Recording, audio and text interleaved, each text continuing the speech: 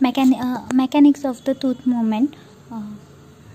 There are different type of tooth movement: tipping, bodily movement, torque movement, intrusion, extrusion, and the upright movement. And when body whole mass is concentrated at one point, which is called as center of gravity, when force is passing through this, the tooth is move at the direction of force, which is called as center of resistance. And what is the center of resistance? When force is applied other from the center of resistance is called as the center of rotation. And in single rotator, this is the center of resistance toward the apical area, and in multiple tooth it is 1 to 2 mm below the furcation. And when force is applied at the apical end, then tooth is moved coronary direction,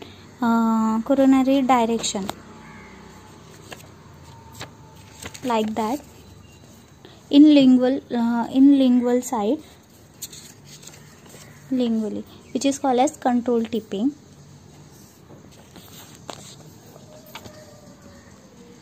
And it is mostly the lingual movement. And what is the uncontrolled tipping?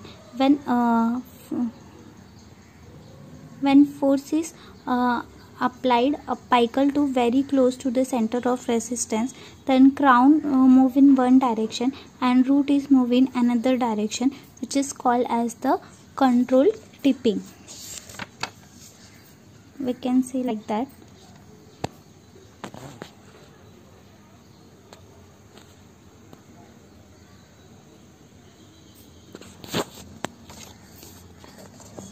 And when the force is applied on the tip of the crown and movement is occur,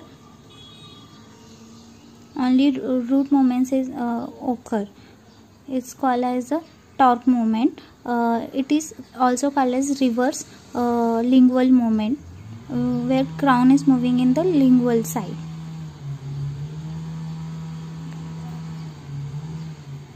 And when force is passing through the center of resistance and the whole part of the tooth is move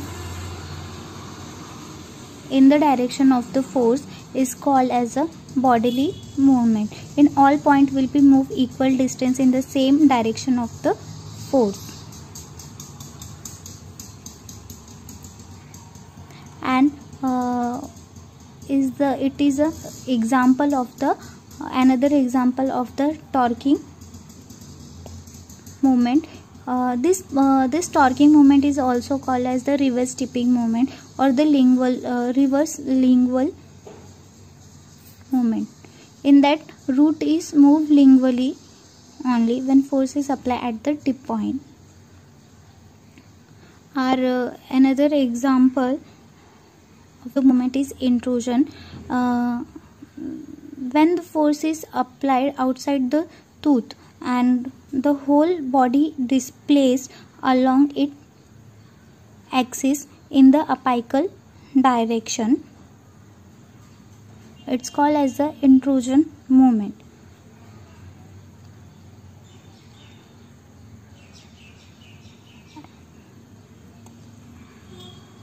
And when the body is displaced along its long axis in coronal direction, it's called as the extrusion movements. This intrusion and extrusion movement both are translatory movement. And our another example is upright movement. Crown to the certain tipped in the mesiodistal direction, with the root is tipped another direction.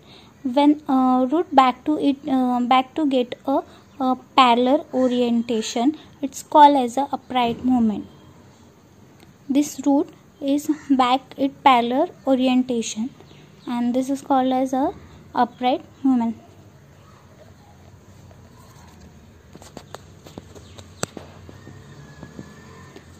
These are all example of the tooth movement and types of